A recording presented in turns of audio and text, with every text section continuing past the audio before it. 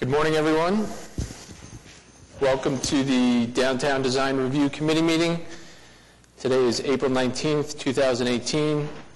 And before we get into today's agenda, I'd like to simply take a moment and recognize that today is the 23rd anniversary of the Oklahoma City bombing. I myself was not here in Oklahoma City at the time, but certainly was very aware of what happened, and since moving here in 2012, I've really absorbed the impact that had on the community. So actually, if I could, I'd like to pause and just take a moment to just reflect on that, maybe consider those who were affected, and consider family and friends here today with us.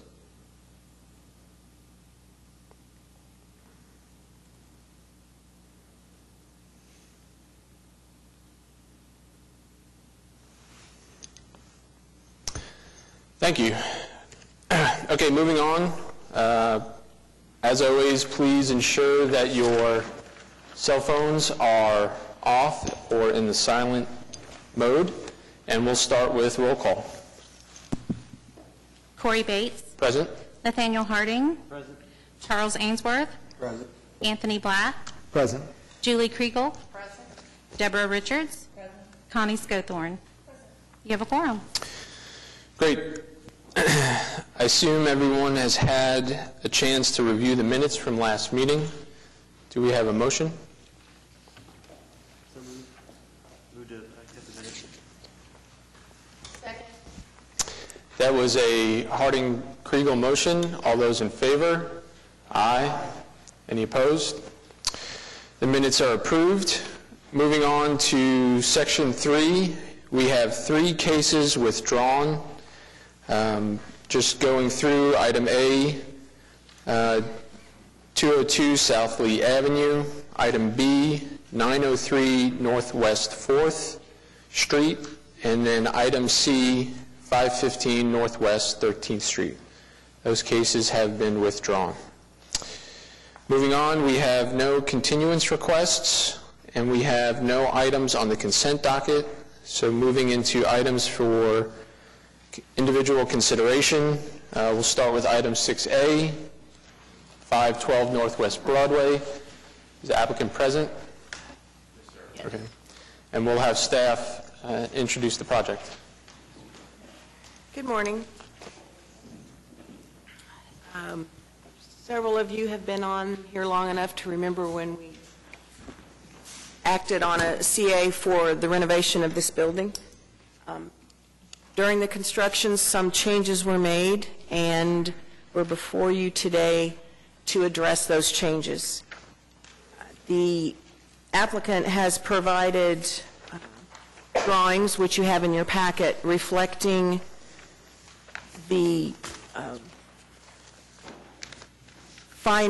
how the building is going to look finally. There were some windows installed that they're agreeing to change out. And if you can look at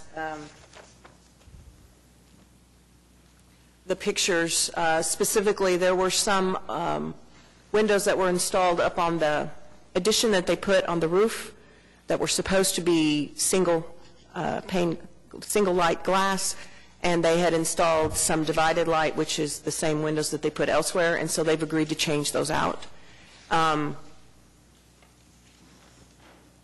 The staff had approved administratively several revisions during construction to address some of the other issues that came up for them. I'm trying to get to the drawing. The last time you saw this, you had approved some things, including the screening for the mechanical equipment and different things like that, but we had not taken action on the last items, which you have before you today. Based on the revisions they've submitted, which would go back to the single light glass as you see here, so there's a clear distinction between the addition and the historic structure, staff is supportive of the changes they've agreed to do, and the final version which you've got in your packet. And so we've specified for action, revisions to the rooftop addition, which would allow them to increase the size of it, revise the style and placement and number, because they added a window or two on both the rooftop and the elevator penthouse. The architect and the owner's representative is here, Mr. Box, to answer any questions. And at this point, if you have any questions of staff, we feel that the changes of the windows will go a long way to improve the appearance of the work they've done. Okay, do we have any questions for staff or questions for the applicant?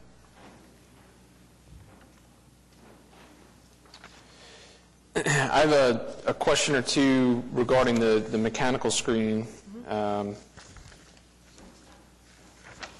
at that guardrail. If you could... And just to clarify, the mechanical screening has already been approved. Oh, it has? That was approved at your last meeting. Sorry. So that's actually not an item that you're considering. Okay. But just to clarify, it's it's in that back corner, the alley corner, so that's the northeast corner.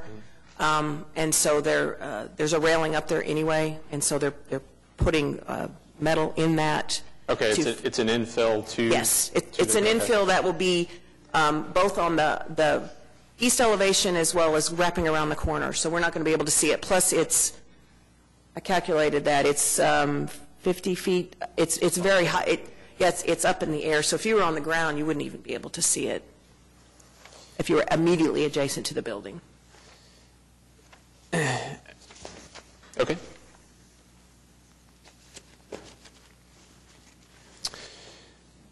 Is there anyone else in the gallery that would like to speak to this? Any other comments, questions from staff? Do we have a motion?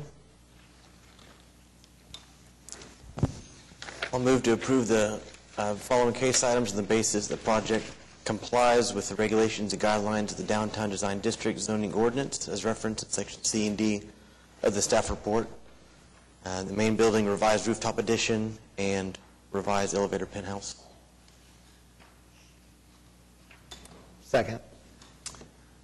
That was a Harding-Blatt motion. All those in favor? Aye. All those opposed? Application is approved. Thank you. Thank you. Okay, moving on to item 6B, 527 Northwest 7th Street. Is the applicant present? Okay.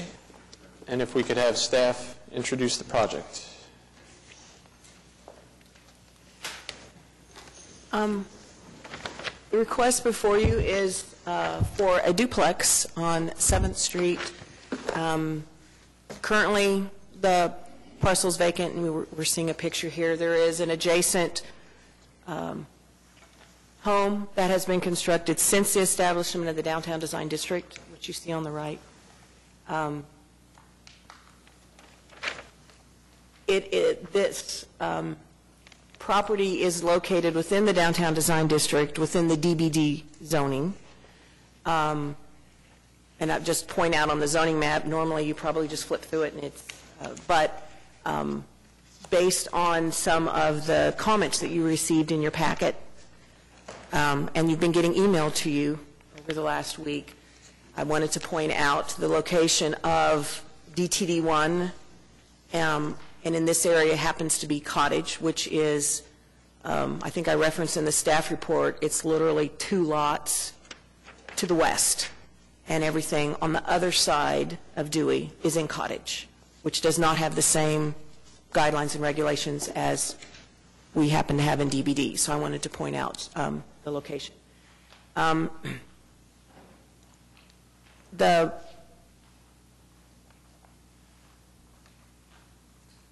elevations that were sent to you yesterday are the current ones. As I stated in the email, we were working with the applicant so we could clearly, we needed to make sure that they were reflective of what they were proposing. And so you got those emailed, you got it handed out. The applicant had a glossy version of those today that you were given. In the staff report, I'm trying to get to, what's the best one to look at? In the staff report, the discussion that was included dealt with the issue of pedestrian. The proposal is for front entry garages. They would be coming in off of 7th Street. There is a paved alley. We do not require alley access, unlike Cottage, which has a mandatory requirement for alley access if an alley is available. That is not a requirement in DBD, and it is only a requirement in DTD1 in Cottage.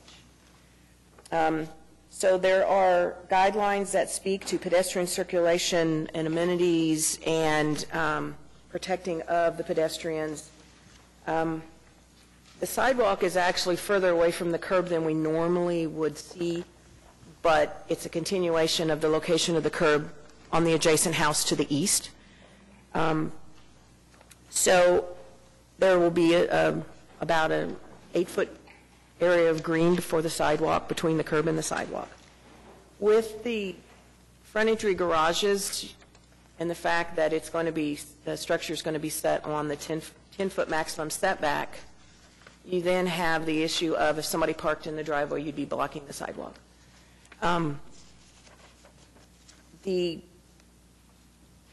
There are ordinances against that are enforceable by the police department. It's not something that we enforce. It is a concern, and we talk about issues about pedestrian safety, the pedestrian experience when you walk down the street. But absent a clear requirement saying, no, you can't do this, staff felt that providing you with that guideline, and then, as you see in your staff report, we have the option of, if you feel that it is in keeping, because we don't have a regulation against anything that they're doing for approval, or if you feel that it is not in keeping with the intent of the downtown design district. We referenced 3 other projects that have been approved with street entry garages. 2 recently that you all saw. One was over on Northeast 7th, where we're going to have 3 houses facing Northeast 7th and then 3 houses facing the alley that you might recall. The first one of those is under construction, if you're out that way, just to see.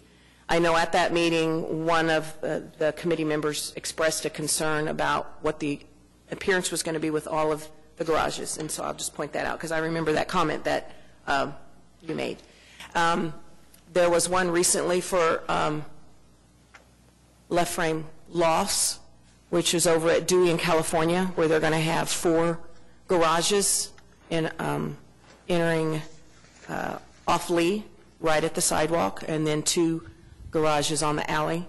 And prior to that, there was an AA issued by staff back a couple of years ago for a duplex that's up between 8th and 9th over on Francis that has 1 garage that fronts on the street and 1 that's off a semi-improved alley. And so we referenced those in here because they have been approved both by the committee and administratively, and we wanted to point that out. Okay, thank you. If you could, please state your name for the record, and the floor is yours. Thank you, Mr. Chairman. Richard Labarth. I'm one of the partners of Sosa Properties, LLC, which is the owner. I feel a little bit like Gary Cooper in High Noon. I asked my mom to come, but she said she had book club or something. There were, to give you a very brief history on this application, there was a previous submission which we withdrew and sent back to the kitchen for more fire. And we did our best. The initial application would have required a variance. Among other things, it caused the sidewalk to sweep forward in order to get closer to the curb, and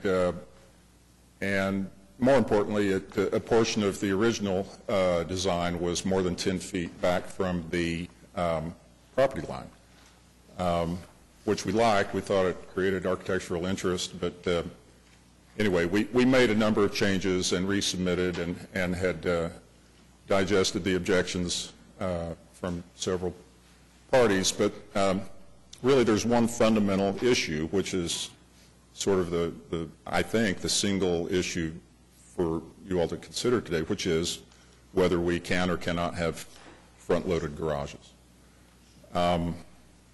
Just looking at it as a lawyer would, which is my day job, I saw no ordinance nor any guideline that prohibits it. And in fact, as Ms. Griggs pointed out, there's a number of cases, recent cases, in DBD in which such applications have been approved. I concede, of course, that Cottage does have guidelines that call for entries off the alley for a garage if there is an alley. But we are not in Cottage, and you have to have a point of demarcation somewhere. Ours happens to be Dewey, and these are the third and fourth lots in to the east of Dewey. There's one thing that I would say we'd be quite happy to add, and if it can be done by way of an oral amendment today, I would like to do so, and that is we would be very happy to have the driveway be architectural, stamped, colorized concrete, but have the sidewalk just continue as plain concrete, so that there would be a clear visual distinction. We actually thought, although we were trying to be compliant by having the sidewalk sweep forward, ultimately we decided, even though it might be a few feet further back than is the norm, that it's actually safer and a better idea to just continue what's already in existence with our neighbor, Mr. Copeland's property. So that's what our new plan calls for. The reason, apart from just the aesthetics of the design, why we would really like to have the front-loaded garages is A, because we don't feel that 7th Street is or ever will be anything more than a local street, certainly not a collector. In fact, ACOG doesn't even apparently think there's enough there to warrant doing a traffic study, but if you look at their map on 8th Street, which, if anything, would have more traffic, the numbers are quite smallish, likewise on Dewey. But I'm digressing. The main reason we would like to have the front-loaded garages, apart from design, is simply that it allows for some amenities in the backyard, which otherwise wouldn't be possible unless you're content to have a detached garage. And that, namely, if an owner would, a buyer would like to have a swimming pool or other backyard amenities, having an attached garage in back would pretty much make that impossible. So anyway, that's the underlying substantive reason, apart from design considerations. And not only is there precedent, but we do not believe that there's really room, with all due respect for the committee, to impose such a restriction in the absence of a guideline or an ordinance on point. I realize there's a number of people with, that are stakeholders in this neighborhood that oppose our application, but I don't believe that this is really something that allows for that degree of subjectivity. It passes muster with respect to mass and scale and other issues. And the last point is we would also be willing to trim the width of the sidewalk, of the driveways. One of the objectors pointed out that collectively it amounts to a 26-foot span. We would be very happy to trim it 3 feet on either end, which would make it a 20-foot wide, because it could be shared by the owners of each side. And I'm sorry, I failed to mention, it's in the staff report, that the adjacent house that I previously referenced, their access to their garage is from the alley. And the garage is actually, it's not at the alley, it's under the house. And so their driveway is totally from the alley. There is no curb cut in front of their structure, and sorry I failed to mention that. One other thing, if I might, we did add 5 parking spaces off the alley in order to reduce any load from street traffic or street parking. But as I say, this is not at all a heavily used street nor anything but a local street. Emerson Alternative School is a high school. I would venture to speculate that there's likely not a single student that gets there and home by foot. I haven't sat outside to make that observation, but I think that's a reasonable inference on my part. Okay, thank you. You're welcome. Does Thank you. anyone have any questions for the applicant? Is there anyone else in the gallery that would like to speak to this?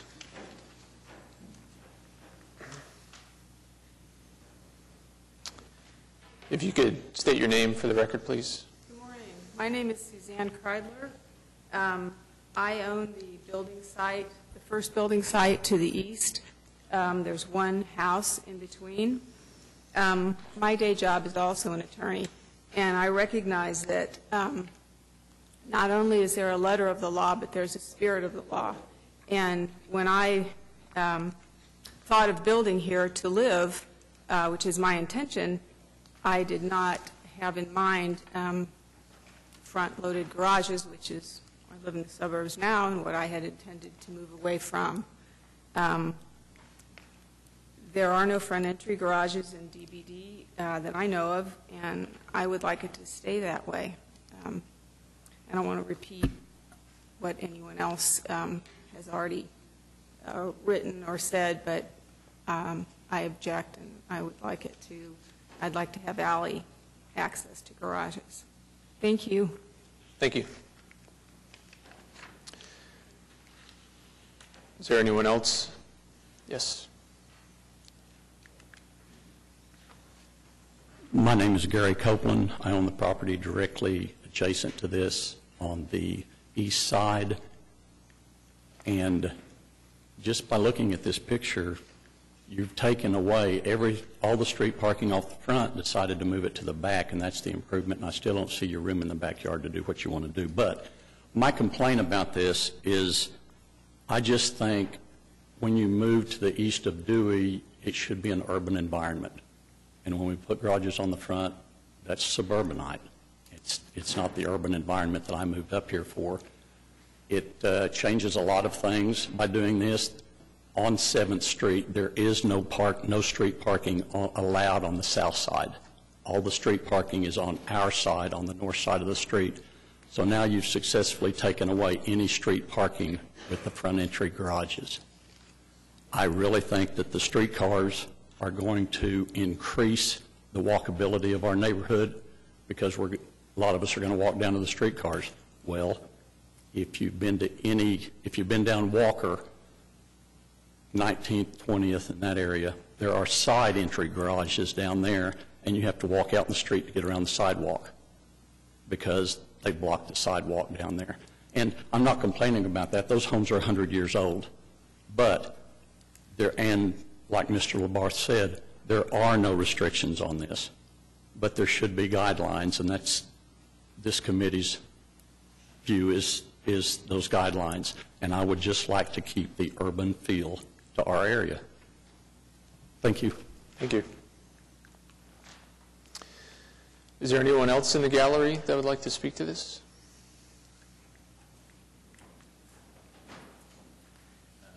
Brian Fitzsimmons, 719 North Francis. I live in the Cottage District. Not going to add much more than agreeing with them.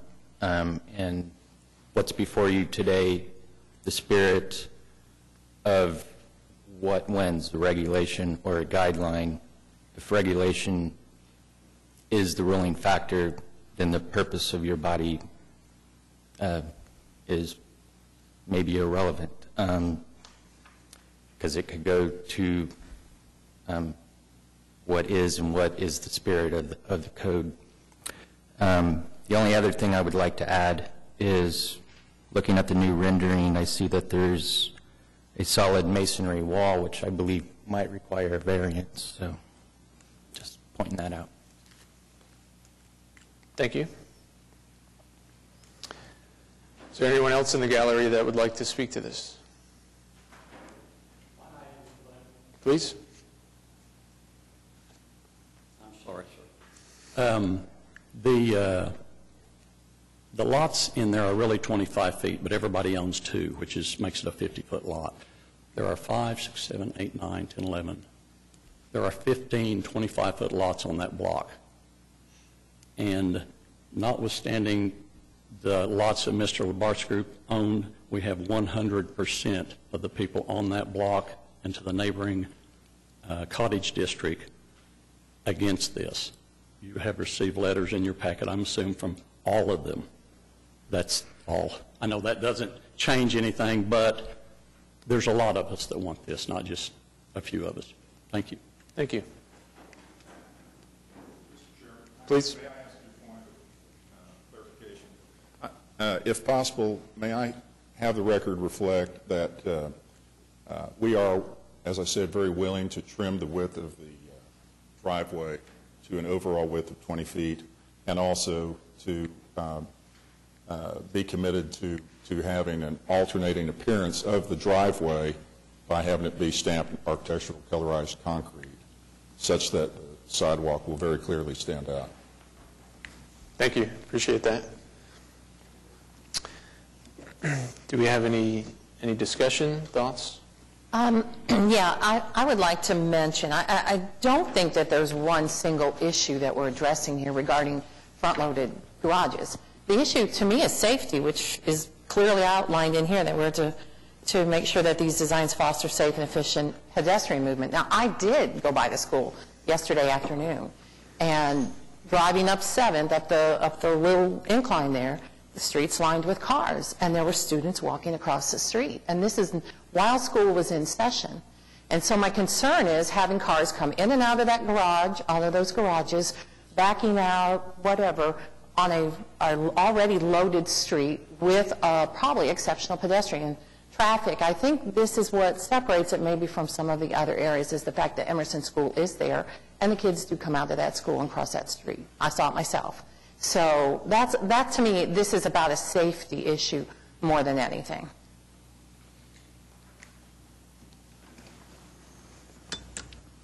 I think that the safety issue is important, but I also think that the idea of building an urban downtown is really important. And I think that in Chapter 59, when you read the part that says, create a network of pleasant, safe, and connected public spaces and pedestrian amenities, and enhance circulation patterns, this is all about creating a walkable, kind of thriving downtown. And when we prioritize the car over people and movement and interest on the street, then we're not kind of building that future for like an urban environment downtown. The downtown development framework also specifically says it's about urban guidelines. When there is the option of driving off the alley into a garage, I think it's fair to say that it's not supporting the urban idea of building downtown.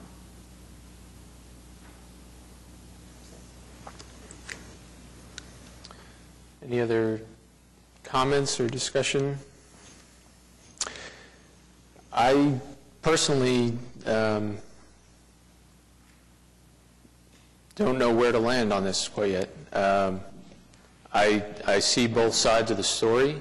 I think the way the building is designed overall is urban. The balcony at the second floor comes to the property line. The distance from the sidewalk to the face of the garage door, per the drawings, is 17 feet 6 inches, which is 6 inches shy of a typical parking space.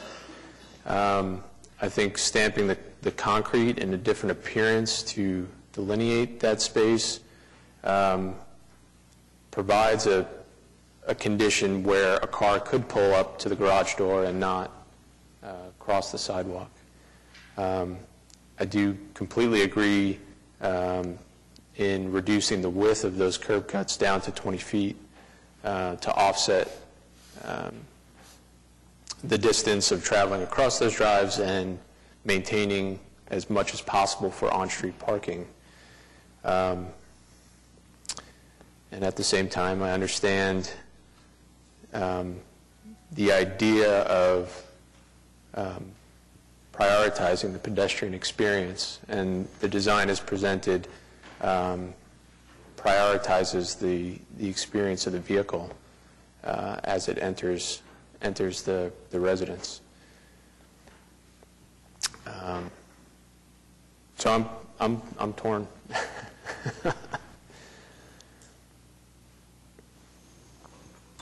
I think that one of the things that needs to be looked at is when we look at these papers, we see feet and inches, and we're talking about exact numbers. But in reality, when somebody pulls up, they will pull up and they will leave plenty of space to walk in front of their own vehicle if they're going to go someplace.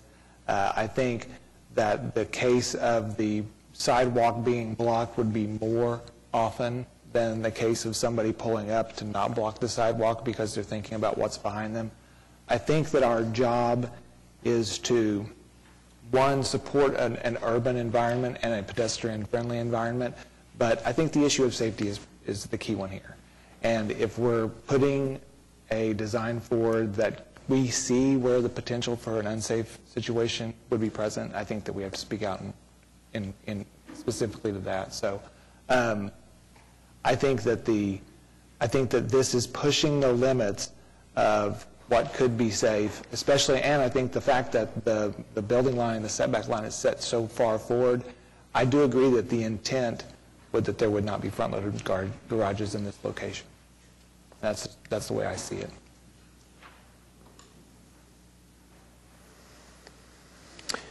Any other thoughts? Anyone else from the gallery again? Do we have a motion? I have a thought. I mean, it seems to me like that we're kind of coming full circle here as a community. And if you look at the historic neighborhoods, all the parking is behind the houses. I mean, Heritage Hills. And I do agree that we're moving toward a more pedestrian friendly environment. And I just think that if this thing is front loaded, it is going to be a safety issue. And not only that, from the school across the street. So I think that you need to reconsider where the entry is for the garage. To the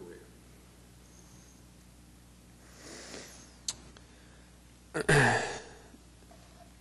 So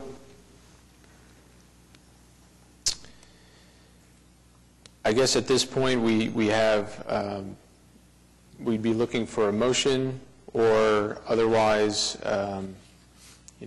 based on maybe some of the feedback that's been discussed today, is there a consideration to potentially continue the case? Well, Mr. Chairman, we are, as I say, we're very happy to make those two changes we've discussed, and I think by having read them into the record, that's understood, hopefully. And so, actually, although I think I can read the tea leaves, we still would just like a vote. Okay. If there's no other further discussion, we'd be looking for a motion.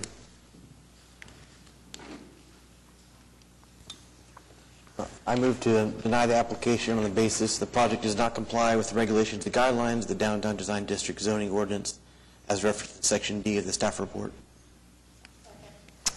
There's a Harding-Kriegel motion. All those in favor? Aye. All those opposed? Application is denied. Moving on to item 6C, 330 Northeast 1st Street. Is the applicant present? And if we could have staff introduce the application. This is a new hotel, 6-story hotel, just north of Bricktown and just south of Deep Deuce, but it's, so although it relates quite a bit to Bricktown, it is zoned DBD. So it's a vacant site. Some of you may remember many years ago another hotel was proposed on this site, and I don't remember how far it got in the approvals process, but it wasn't ultimately approved and it wasn't built. Staff report calls out just a few issues. One, the design of the main entrance ramp off of Russell M. Perry, and another, the relative scale of the building compared to the townhomes across the street to the east and the condos across the street to the north. But other, in terms of the heights allowable, the materials all meet the guidelines, the setbacks, and the amount of fenestration meets all the guidelines.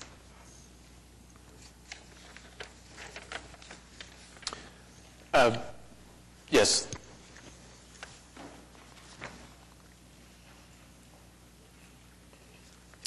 Good afternoon, or good morning. Tim Johnson with Johnson & Associates here on behalf of the applicant. We've been working with the staff on this and have continued this case a couple of times for the purpose of adding detail and clearing up a few questions. Probably the biggest question relative to the placement of the entry into the building. This is, if you've been out there, there's a considerable grade change at the intersection, so right on the radius of the southwest corner of that intersection, it's the highest point, and then it goes quickly down both south and to the west. Because we are providing structured parking as part of this project, it was important to get the entrances where we could work. The initial plan provided 2 entrances on the north side, but because of the grades, we couldn't get them to work, so we went back to a double single entry. The tower or the corner of the building, the rounded corner of the building, was purposely done as part of the interior finish of the building, which is they have a bar in the round of that, they have a circular stair that goes around that, the tall windows letting in all the natural light, and then their restaurant is immediately south of the corner. So that's why the front door is where the front door is on the east side. The staff had mentioned a couple of things. The staff report does mention that we may come back in the future with a new application to put a valet drop-off on the west side of the street, east side of the building. But that's not part of this application, but we purposely had been working around not having trees that we'd have to take out later. So we agree with the staff that we would come up with an integral planter along that east face of the building and include that in the final drawings to allow for landscaping along the east side. And then the other comment was relative to the finish on the ramp side. The owner has agreed to make it faced with the same brick that's on the building. So it'll be more blend-in condition. I don't know if anybody's signed up to talk about this. We did reach out to a couple neighbors, so and have had exchanged a few emails is all. And before the meeting, staff distributed another comment we got from a nearby property owner. And if you'd like us to address that, we can. We think that the elevation of this building is well within the guidelines and the framework of the downtown area with regard to the recommendation of minimum three stories. When opposing, it's a 2-to-1 increase. So we're at 6. The townhomes across the street are at 3, very tall 3 stories. So I can add to that if you'd like. And have we touched on, the staff had a second recommendation of an integrated planter box? Yeah, I mentioned we do agree to put that in on the east side of the building. Thank you. There's a recommendation from staff to incorporate an integrated planter box on the, that would be the east facade, yeah, where the mouse hand is right now, to as the grade drops off, those windows become much higher relative to the pedestrian. So a planter box at that location to bring that scale back down. It'd probably be like a seating edge with landscaping behind it. Tim, this kind of gets more into operations, but the comment about the 5-foot ramp not being maybe wide enough for multiple cars, it's anticipated you might get more of the, more people using the entrance from the parking garage. Yes. Is that expected? I mean, is there going to be bellmen? I mean, is that going to be an operation kind of like you see directly from the parking garage? I meant to bring that up, yes. So it's a dual entry garage, there's entry and exit, but when you pull in the garage, there is a loading and unloading zone in there so people can unload their bags, and there's an entry in that location. And they do anticipate having a bellman there. So we don't anticipate this front door being used by people that are staying there as much as people that may be visiting the restaurant there or visiting a person staying there. And then, as I mentioned, we may come back later and add that drop-off valet zone, which would squeeze the walking through sidewalk width further. So we want to keep it at least 5 or 6 feet wide.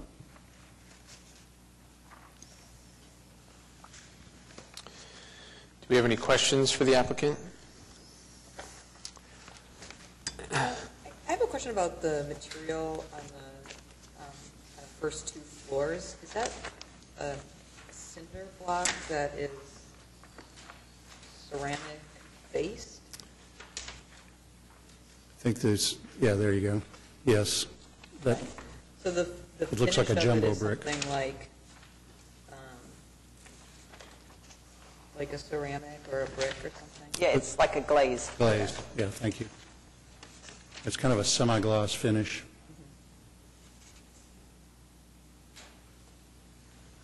We have samples, but they're 150 pounds. We didn't bring them.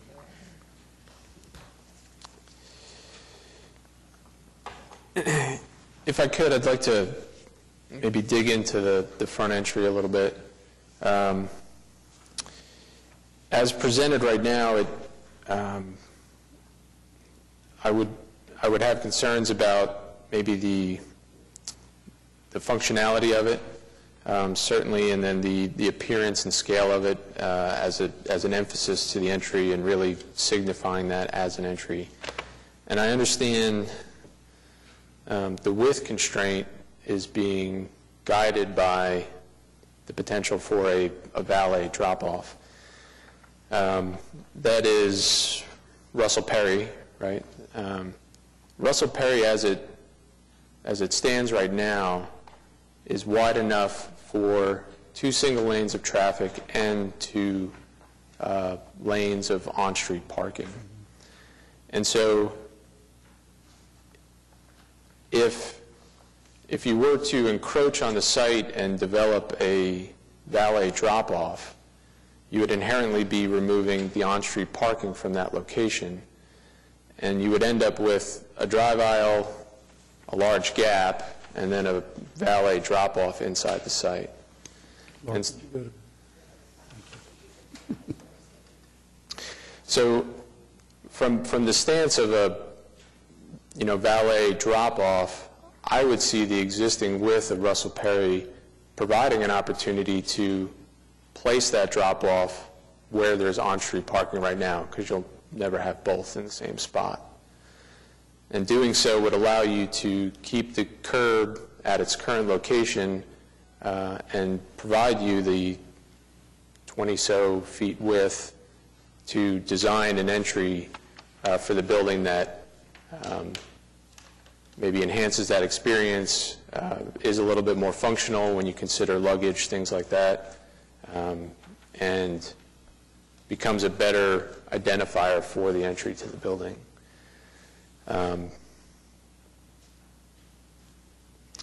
you go to the site plan?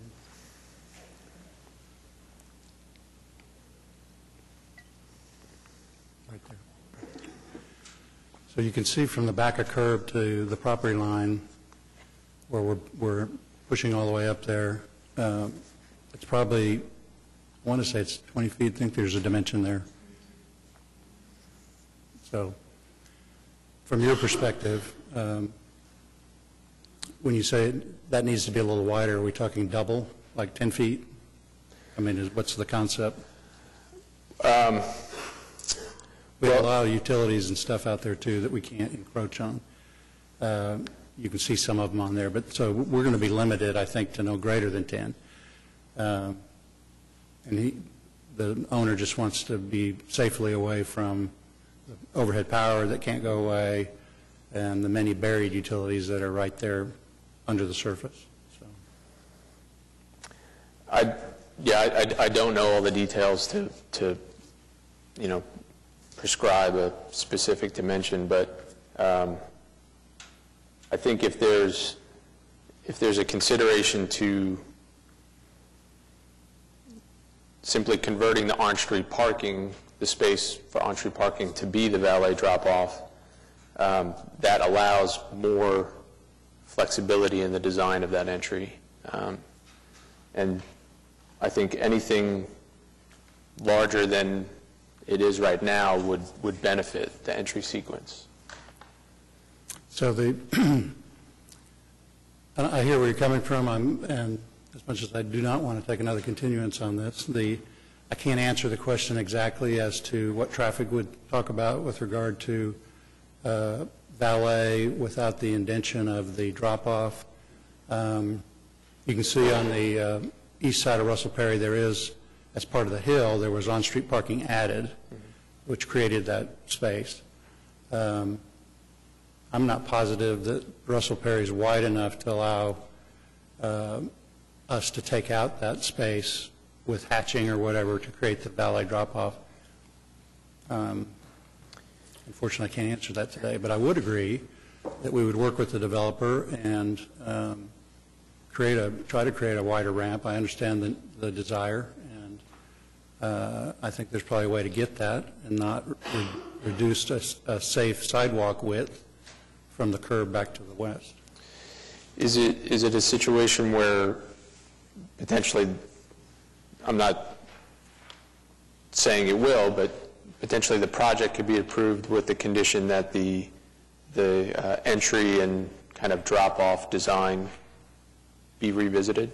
Yeah, well, I was going to say it almost certainly will be revisited because the plan as presented does not include the drop-off. So as presented to you today, it actually assumes on some level that people are using the on-street parking to unload because what is proposed is paving, is the full 22-foot width to the curb. So when, after the consultant gets back with Traffic Commission and Public Works and works out all that, they will have to come back to show how it's going to work with the drop-off lane, if in fact it does work.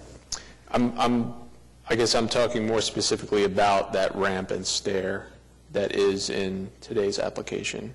If that ramp and stair could be almost held or that portion could be continued. Yes, we enumerated. Yes, we enumerated it as a separate case item, 3C. So, yes, that item could be continued or conditioned, however you want. Sure. Yeah. I have a suggestion. I think we could agree to widen it to 10 feet, and if an adjustment to that needs to be made based on the valet drop-off, we can make that as part of the street application.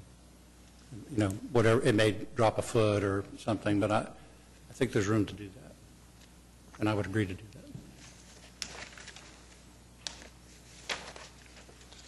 Okay, so I just want to kind of pull this all together. There's a staff recommendation that the side of the ramp be constructed of materials to match the building instead of concrete, and then the applicant has committed to increasing the width of the entry, the stair and the ramp to the realm of 10 feet pending detailed investigation. I would agree with that. Okay. Do we have any comments or questions? Do we have any? Yeah? This project came up 8 years ago, 9 years ago. This may be the most patient developer I've ever seen.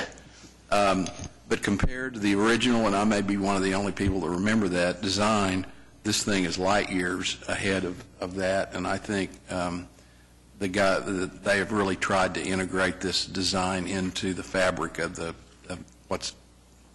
other projects down there. So. Is there anyone else in the gallery that would like to speak to this project?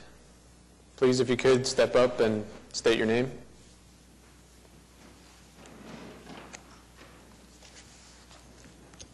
Thank you, Mr. Chairman, members of the committee. My name is Michael Ming. I'm a resident at the Hill, and I appreciate the opportunity to speak to you. I've had the opportunity to review the design. It's very impressive. It's a beautiful facility. Unfortunately, what I found is it's incompatible and really inconsistent with both the ambiance and neighborhood attributes of both that part of Bricktown and the Deep Deuce area. The plan, as I see it, will tower almost 100 feet high at the southeast corner. The First and Russell and Perry design shows 84 feet plus, but if you take the grade change of 11 feet, that makes it almost 100 feet high. Effectively, if you look at the elevation drawings, it's not a 6-story building. It's really more equivalently an 8-story building. If you put that in contrast to the new Hyatt, which is 5 stories, and the Steelyard development, which is 4 stories, the Hill, which is 3 stories, and the apartments, which are 3 stories, this won't just be higher than everything else. It will tower above everything else. And with the breadth of the project all the way out to the property boundaries, while this design may be appropriate for other places, it's really anything but a boutique design in this area. In fact, it's just the opposite. Its scale and density are really overly excessive for the neighborhood the way it stands, as I listen to the discussion on how you may load and unload. And with the street, I would urge the committee to say it's not just change a few feet here. You could dramatically scale back the project. And I will say, I am very supportive of development here. I appreciate the developer's patience. We would like to see this lot developed, in the spirit of, a peaceful coexistence of a neighborhood. I think this would be a great project. But if you compare other boutique hotels, it just doesn't fit the ambiance of the neighborhood. I would say in using the Hyatt, Steelyard, and the others, lower in height, lower in breadth, maybe something more in the order of 4 stories, scale back breadth, and that also addresses the significant vehicular and foot traffic and activity of the current plan. So with 135 rooms, this is going to generate a lot of activity in a neighborhood that's really not suited for that. So I would urge you as a committee to reject the design, respect the hugely significant surrounding developments and investments and property tax base. I believe Dr. Canfield's going to talk after I did. He made a significant risk capital investment in this neighborhood way before there was economic certainty that his investment may pay off. So for a proposal of this magnitude to potentially impact a development such as the Hill, excluding the Deep Deuce developments, I believe would really send a negative message to developers, and it would really be negative reinforcement for Dr. Canfield's investment and vision. It's really not about what you can do, it's about what you should do. With fewer remaining development opportunities in the area, is another large-scale commercial hotel the right development for this lot? I appreciate your time and consideration, and again would urge you to go back and start over. Thank you very much. Thank you. Is there anyone else in the gallery that would like to speak to this? Please, if you could come forward and state your name.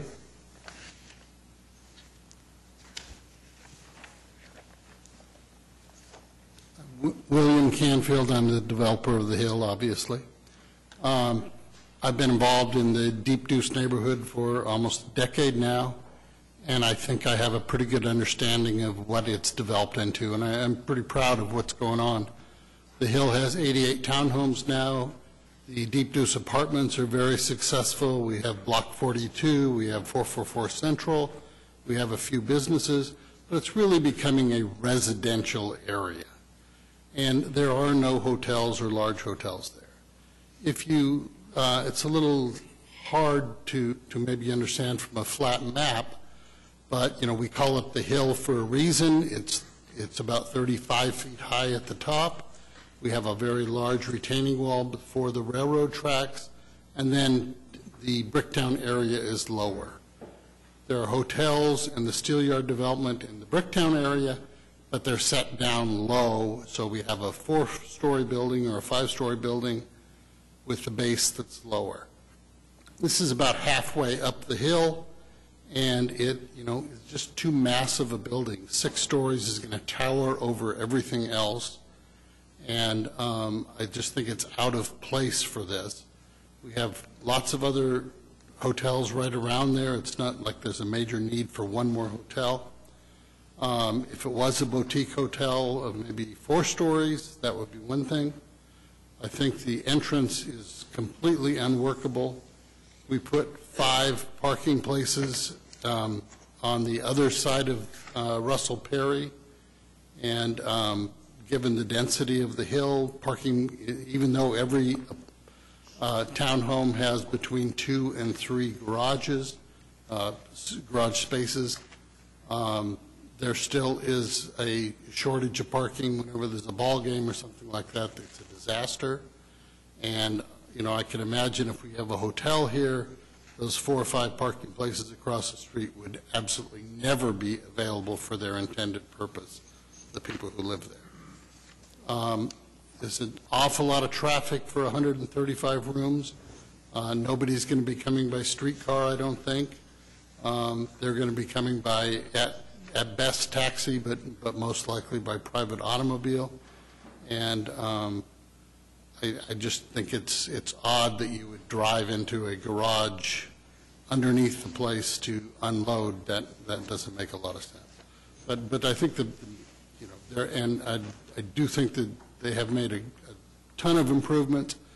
The brick and everything is a great improvement over before, but the building is just too massive for the position, and it's completely out of character for the Deep Deuce neighborhood. There's nothing else like it. And we have a lot of residents who live there, and it's been a successful development. Now that we have the Steelyard next to it, it's sort of all filling in, and I really think it would be a mistake to build the largest building yet right in the middle of the Deep Deuce. Thank you. Thank you.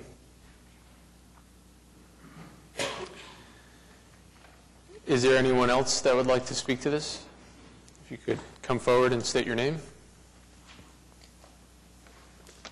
My name is Rob Chance. I'm a resident of the Hill community, and my property just sits on Russell Perry straight across the street from this proposed hotel. First, I'd like to thank the opportunity to present. I think it's important that the citizens be able to participate in the planning, and it feels important that that we be able to see how our city appears to visitors. As you know, the Hill is an exclusive townhome community. We have townhomes that range in price from $500,000 and some over $1 million in price. It's a luxurious community. Even some of the Thunder players have lived there. So it's by no means cheap. to live there, and all of our homes are considered investments. We're concerned about the property value as well as the future development of the Hill, which is still currently under development. There's still quite a few to be built. I understand the area, that lot is zoned for a hotel, and I'm not opposed to what the owner of that lot wants to do with it. He can do it as he wants, but I know years ago there was a plan to put a boutique hotel in there, and this doesn't appear to look boutique to me. I actually was able to look up the definition of a boutique hotel, and that's one which is 10 to no more than 100 rooms in size. And it's usually artsy, it's luxury, it has designer decor, has a high-class restaurant in it. Usually the rates are greater than $200 a night, and I guess some similar hotels in this area would be like the Colcor, or if you've ever stayed at the Zaza in Dallas, something like that. The current hotel that is planned for the site, like previous speakers have said, it's just massive. I'd like to look at something out my front window that is at least attractive, and this one appears to me to look like a warehouse. So I don't think I'd like to really look at that.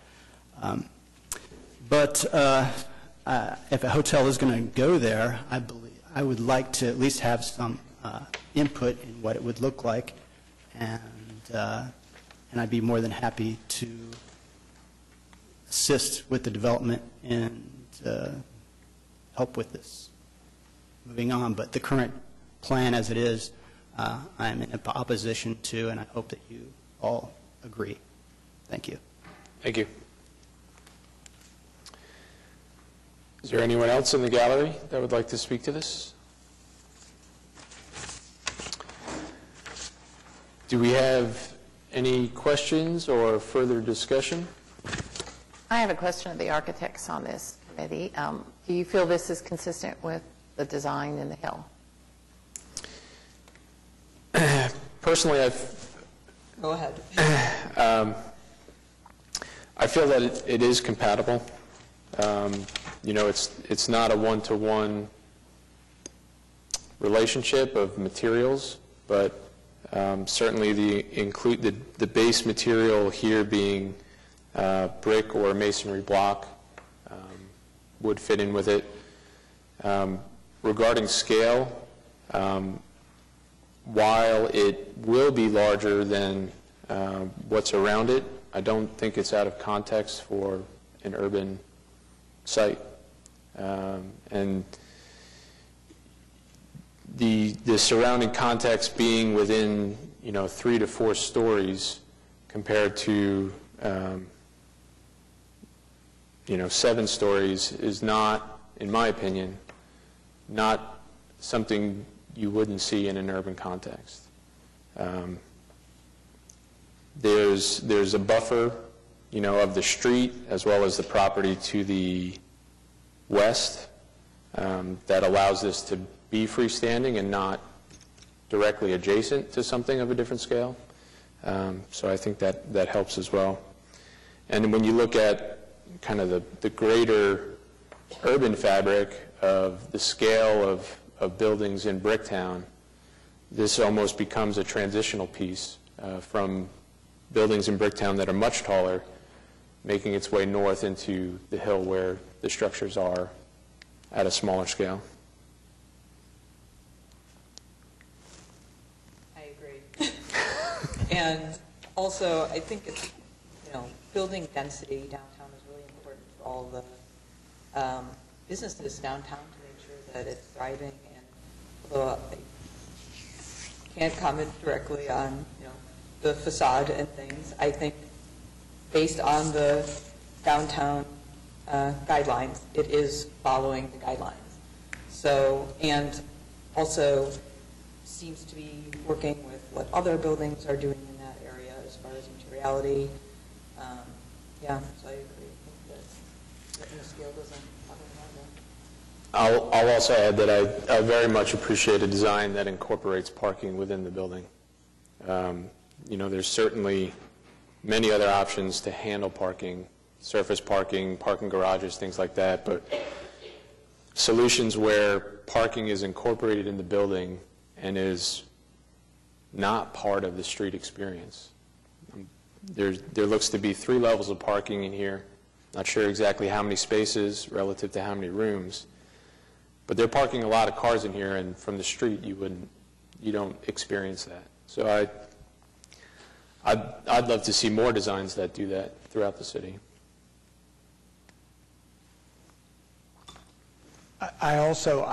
Maybe Mr. Johnson could answer. The grade as it rises to the north, 1 block higher, is there an approximate grade change elevation? You mean from south to north? From south to north. It's about 8.5 feet, maybe a little more. So this building, relative to buildings as they go to the north, it is going to settle down in, just as it goes down into Bricktown. Yeah, the elevation has a dimension, I think, of 84, 85 feet. And what is the height of the hill, an average? They're over 35 feet. Over 35? I can't tell you. I didn't measure them. But. Okay. All right. Well, I think that I agree especially with the comment regarding parking on the inside. And the fact that this building does not really showcase any kind of vehicular traffic. It enhances or it promotes pedestrian activity because you're not seeing large expanses of parked areas. I think the building is transitional in height. It's not as tall as some of the buildings that are down in Bricktown, but it obviously is taller than what's happening as it goes to the north. And material use, I think, is appropriate for this building as well. I see it as being a good transition between the two developments.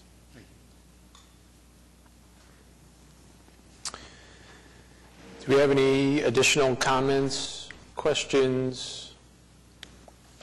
I'll open one last time. Anyone in the gallery would like to speak to this, please?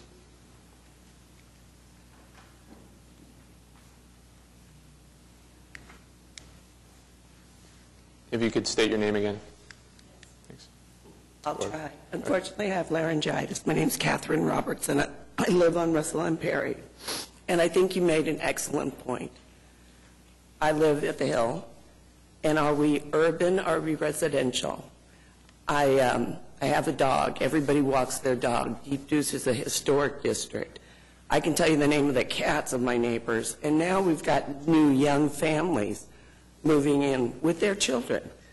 So are we urban or are we residential at that area? I like to think we're residential. And again, I'd like to, reiterate what Mr. Ming said. It's the scope, scale, size, and this does not present like a boutique. It presents like a behemoth. And so I'd like I'm sorry. I wasn't going to do this.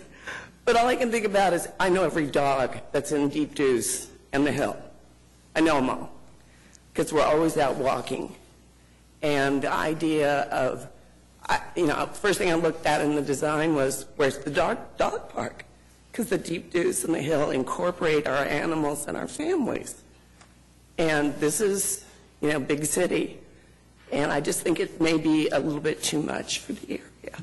So anyway, thank you. I'm so sorry. You're okay. Thank you. Appreciate your input. Please, if you could. So, Mr. Chairman, with all due respect, just to address your comments with regard to the transition, there are higher buildings in Bricktown. The Hilton Complex, Homewood, Hilton Garden Inn are much higher. There's a natural slope as you go north of building heights down, okay, in contrast to a natural grade that goes up. This building's anything but fitting into that transition. In fact, it carries the height of Bricktown into a residential neighborhood in complete contrast.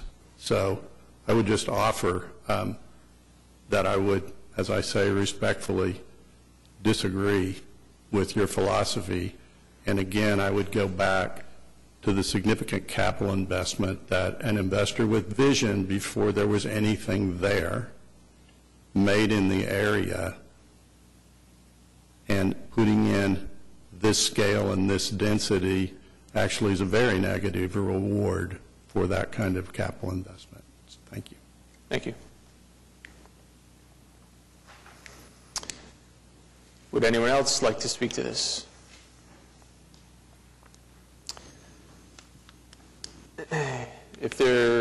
Unless there's any further discussion or questions, we'd be looking for a motion.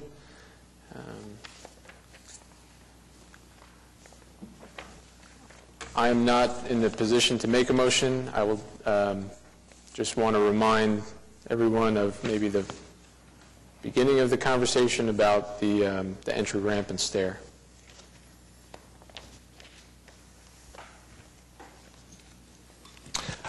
I'll move to approve the application on the basis that the project complies with the regulations and guidelines of the Downtown Design District zoning ordinances as referenced in Section C and D of the staff report, with the conditions that an integrated planter box is added on the south half of the building, as discussed and agreed to by the applicant.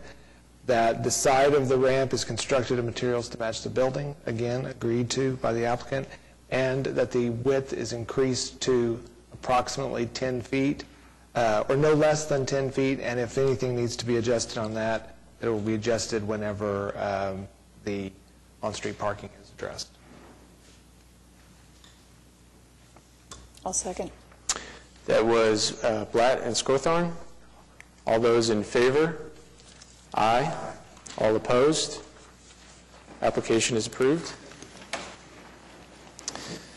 Moving on to item 6D, 900 West Main Street.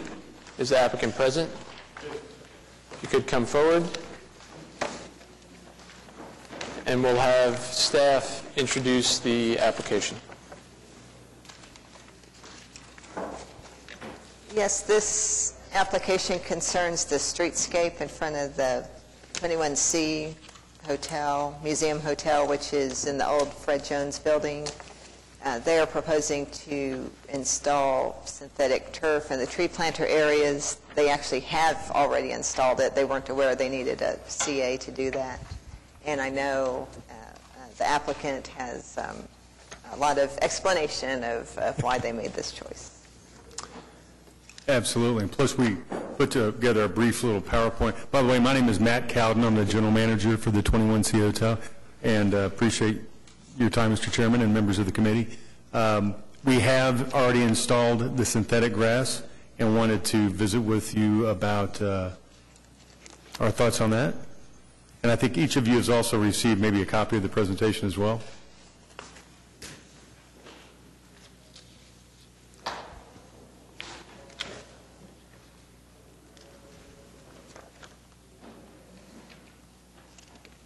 Thank you, Laura. Awesome.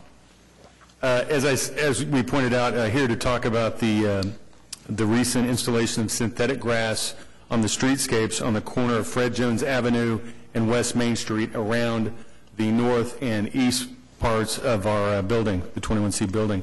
In this little presentation, I'm going to talk about the primary reasoning on why this solution works, including the synthetic, thank you, yeah. Thank you, ma'am. Including the low maintenance of synthetic grass, being environmentally friendly, aesthetically appealing, and a safer alternative. All right. So the genesis of this all started, we had natural river rocks that were in the streetscape before, and there was an incident that occurred in early November just outside of ADG, who are a tenant of ours on the west first floor of the building. And right outside of their entrance, we had, on that morning of November 9th, a homeless individual grabbed and threw several of these river walks in the outside streetscape, many of which were the size of softballs, into the large casement window, as you can see, just right outside of the ADG entrance. So as this occurred on a Thursday morning, during normal business hours, many of those ADG employees were incredibly startled and apprehensive, of course, as that incident continued to unfold. And some of the ADG employees said that it sounded like gunshots. So immediately following the incident, we went to work. We removed all of the Riverwalk out of the of those streetscapes and moved forward with coming up with a solution to ensure that that would never happen again. So what we came up with was synthetic grass. It's a product that's made right here in Oklahoma by Always Greener. Very environmentally friendly, as there's no watering, fertilizing, or weed chemical treatments needed. It's aesthetically pleasing as well, and really represents our 21C brand, and it stays green all year round and does not fade from UV rays or the sun. So we looked at it as a great alternative. The big question we had too, and I know members of this committee as well, is how we compared to other streetscapes in the downtown area. And so we did our due diligence and looked around, and there obviously is a lot of different streetscape options in downtown in the area. And we noted that ours was the major takeaway, not only aesthetically more pleasing, but really virtually no maintenance. Once installed, it's year-round maintenance-free. And as you'll see in some of these pictures, and especially in the fall-winter areas, those can look a little more diminished as far as just how well they look. So we've got a lot of those. So in summary, our synthetic grass approach supports the 21Cs, innovative, ecological, and the community-minded brand. We're really big into being green, and we think that's a big step forward. Low maintenance, as I said, once installed, it's good to go. Looks very clean, representative of our hotel. Future focused, very clean lines, and as I said, green year-round. Safety centered, and that's the biggest piece as we move forward, is making sure there's no softball-sized projectiles that somebody could pick up and throw through a window. We think it really is very much more safe than we had before, of course, and resilient as well. So, any questions?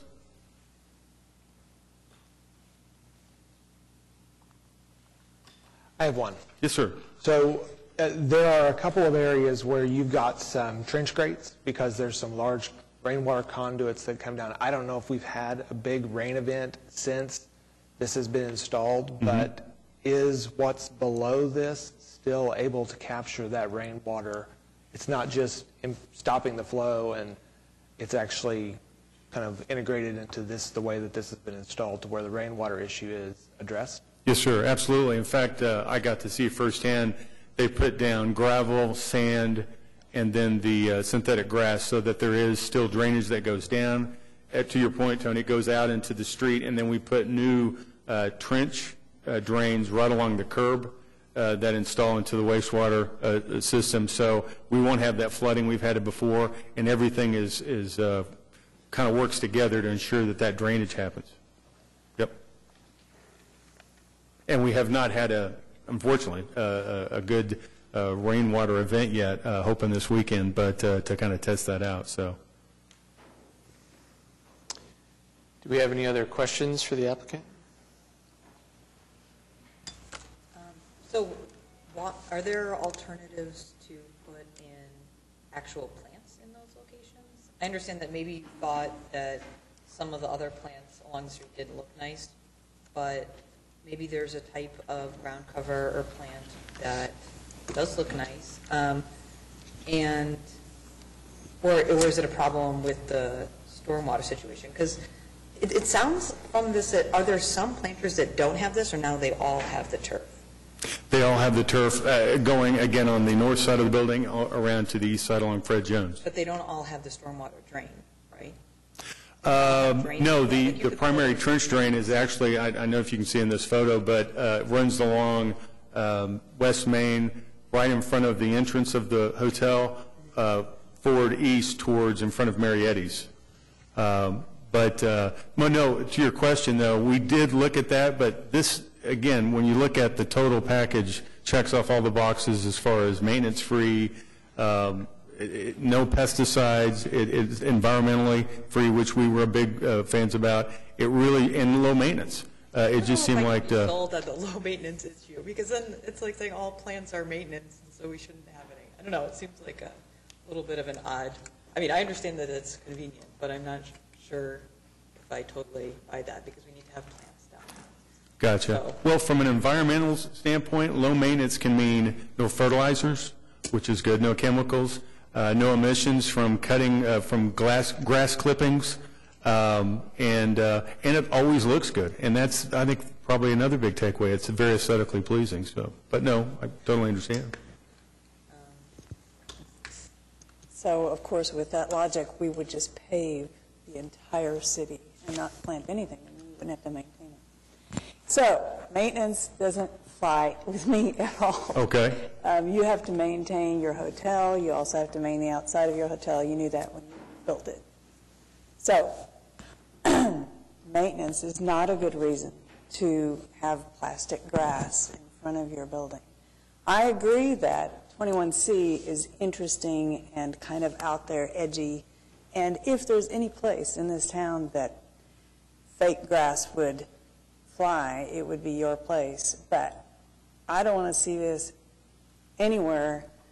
In particular, once you put it in, we're going to have it all over downtown, and there's no way I would ever approve this. There are other solutions that are maintenance, that do involve maintenance. Plants, you know, of course, I'm a landscape architect. I think they're a good thing. They actually contribute to the environment. They don't use chemicals to manufacture plastic grass. So I also don't agree with these are environmentally safe. Sorry. So safety-centered, you can use other materials that can't be projectile, smaller pieces of gravel, plants that can't be dug up. So I don't follow any of your arguments. Sorry. Understood. I was going to say, I appreciate that y'all had a solution quickly, and I understand that situation, but it just kind of feels like you're kind of giving up, going the easy route on this. And I agree that once we allow plastic grass, it's going to be all over. I just feel like as creative as a hotel as that is, it seems like you could come up with some fantastic option and something much that would better reflect your hotel than this. I'd be disappointed, very disappointed, if that were the case, that you stick with the plastic grass out there. You guys are so much more than that. So, my only response to that is it looks so real, and it is. There's a lot of, I think, residents that are using this in the residential area. I used to work for MD Building Products. Used to travel to California a lot. Of course, in their drought situation, they use this a lot. It is amazing how realistic it looks. We receive compliments daily from our customers, our guests that come in, that it looks clean, it's beautiful, and it really just kind of lightens up the streetscape. But so far, our comments and response has been very, very positive. So what about pet owners that walk their animals across that? Mm-hmm. It's easily cleaned. You just power wash it, or so you have some maintenance there too with it. Just a little bit. If it ever, now of course we have some construction that's happening, so we're constantly blowing it off. Whenever, but again, it just very quickly. You don't rake it or anything. You just, if you have to, it's very easily maintained. So, all right. Well, thank you. Okay. I don't want to beat a dead horse, but I do agree with some of the comments from the committee members, and I do think there is a huge realm of options when it comes to natural landscape that includes options that are low maintenance, that would thrive on their own in the shade on the north side. And I'd be very hesitant to set a precedent where this would be allowed, because I could see it going everywhere at that point. Okay. Let me be the other side of the argument here.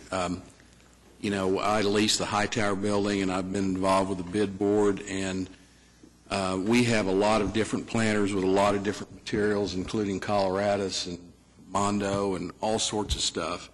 In my observation, and the bid board, I think we're on the hook for maintaining those. And it's been very difficult to maintain those. I mean, they collect in public areas, they collect cigarette butts, they collect trash. I mean, almost daily, and we have a maintenance crew. I walk around the building and pick up trash. And so I have seen this grass. It looks very realistic. I think it's a real clean look. I don't think it has anything to do with, it just seems like in these tree wells that I've seen, they are really hard, even if you're on them on a daily basis, to make them look really good. And as somebody said here, if you're going to put this stuff anywhere, I think 21C is kind of a cutting edge development, and I think it complements that. So, you know, I'm not going to fight this thing one way or the other, but that's just my observation.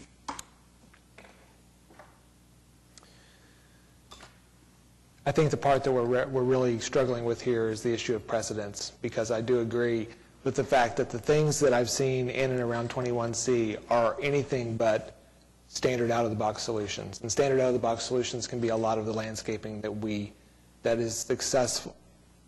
The landscaping that is successful throughout the rest of the downtown area is commonplace, and 21C doesn't do commonplace. So having something unique here, I definitely believe, I would expect something unique here. All of the 21C hotels that I've been to, they all have something that's very interesting and unique whenever you walk up to them. But at the same time, I would definitely agree that if it was here, it would go no place else. It wouldn't be appropriate for the rest of the city. I also don't know that it necessarily, this is one building, but there are multiple tenants. It seems like that this, maybe if it's, it seems like it is appropriate if it is something that is tied directly to this specific use, that it's not appropriate for the rest of the streetscape of the city. So that's my thoughts. Yes, please. Clay Moss, 1509 Westchester. I'm also involved in 21C General Assembly, West Village. In terms of the precedents, we have, for all three projects, looked at this material, and it's 5 times the cost of all the other materials. And so we chose to go in the surrounding areas a cheaper way. And so it would be kind of the normal streetscapes that you saw, and to Mr. Ainsworth's comments, you know, going to have a full-time, close to full-time maintenance crew to keep those up. So from a precedent standpoint, I'd be surprised because of the cost of this material is very expensive. And so it'd be interesting to see, you know, if other people, you know, do ask to use it. But again, I would be surprised. A couple of comments too. We have not, everybody loves it, have made even comments. We had, when the development was originally done, we had kind of the standard streetscapes, and we would get, not complaints, but, you know, people would say, you know, there's trash or cigarette butts or whatever. And we've had nothing but overwhelming positive response for this. So it's kind of actually exciting to see. Sincerely apologize for doing it. Without permission, candidly, I think that was just a total oversight on our part. But you know, clearly, you know, there are other options, and whether they're fitting of 21C, you know, we could probably argue that. But do think that the cost and the cutting edge kind of design fits very well within the 21C brand, as Mr. Cowden spoke earlier. Thank you. Clay, I had a quick question. You said for the other properties you're doing natural landscaping? Yes. Okay. Yep. Again, I think we look, like every developer, you kind of look at all the options, and you know, the surrounding developers didn't want to spend the money, the surrounding partnerships. Well, I do want to speak again to precedents. Yeah, they probably picked the best. I hope you picked the best synthetic grass there is. But that's not to say that it's all expensive and that it all looks good. It doesn't. So once we get this out there, are we going to have brand names that are going to be approved or not? I don't think that's our our job. So then you'll end up with cheap old plastic grass. And anyone can afford it. Is there anyone else that would like to speak to this? I just want to say really quickly, like, I could also imagine that the synthetic grass goes with 21C, and I really appreciate the project. It's an amazing building, amazing project, but that wasn't kind of the argument for it anyways. I didn't hear something about this is kind of a art piece that we're putting here because it changes your perception of what a plant should be. It's just like a maintenance solution. So for me, that kind of raises a question, like, if you did want to have an artist look at these plots and propose like some kind of strange grass-like art piece in there, like, I would think that would be really interesting. But the way that this is like, this is not an art piece. This is just a maintenance question. It's really a good maintenance product, which is fine, but yeah, I don't know if I can totally buy the argument of putting the synthetic grass there. Unless we have any further discussion, do we have a motion? I will move that we deny the application on the basis that the project does not comply with the regulations and guidelines of the Downtown Design District zoning ordinance as referenced in Section D of the staff report. I'll second that. That was a Skowthorne Richards motion. All those in favor? Aye. All opposed? I'm sorry. Can we take a moment and simply clarify the motion was to deny? So those voting in favor are denying the application. And so do we need to? So all those in favor of denying the application, please raise your hand. And then all of those opposed to denying the application, please raise your hand. So the application is denied 4-3. Moving on to item 6E, 400 North Broadway. Is the applicant present?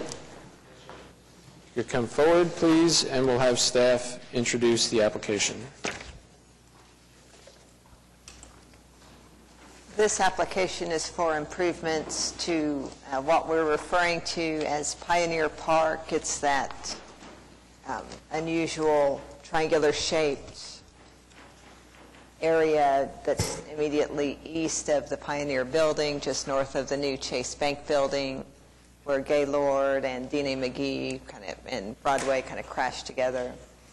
The Pioneer Building was previously approved for renovation and is being renovated as we speak. They require a transformer for which they don't have any room on their site.